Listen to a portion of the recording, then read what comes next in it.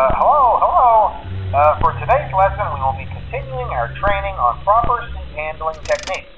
When using an animatronic as a suit, please ensure that the animatronic parts are tightly compressed and fastened by the spring locks located around the inside of the suit. It may take a few moments to position your head and torso between these parts in a manner where you can move and speak.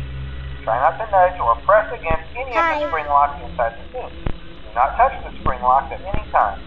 Do not breathe on the spring locks, as moisture may loosen them and cause them to break loose.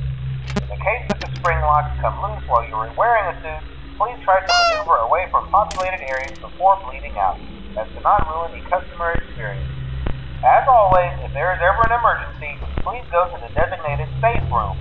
Every location is built with one extra room that is not included in the digital map layouts programmed into the animatronic or security system.